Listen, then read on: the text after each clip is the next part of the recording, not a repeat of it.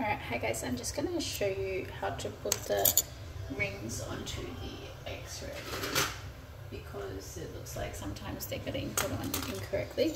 So you can see here on this little bar there's a line.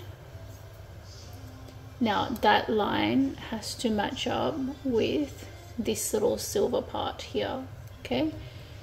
So on the bite wing holder, it's just like that.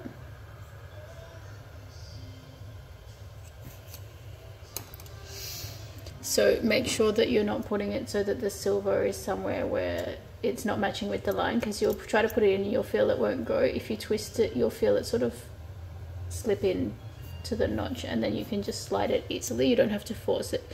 If you try to put it on and you feel like you have to force it, just don't put it on, just leave the ring off. If you can't get it into the right spot, don't worry about it. It's better than breaking it if you just don't put it on.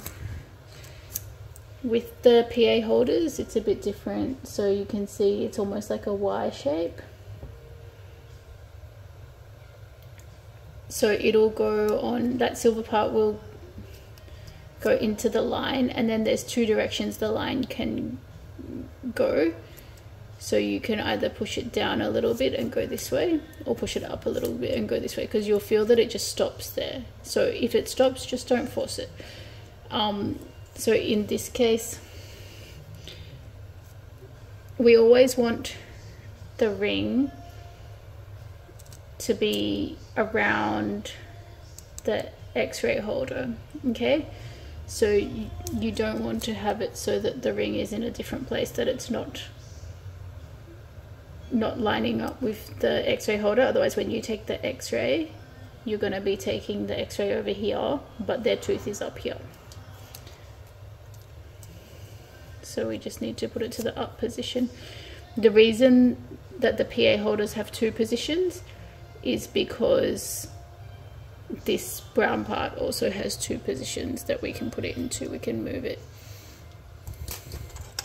Same with this one here. You can see the ring is surrounding the X-ray holder.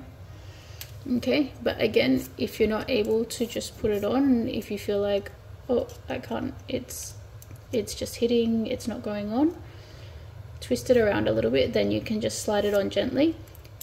If you're not able to put it on gently, just leave it to the side. You can leave them separate, or you can just put them in the box separately and the dentist will put it on later. Alright, thank you.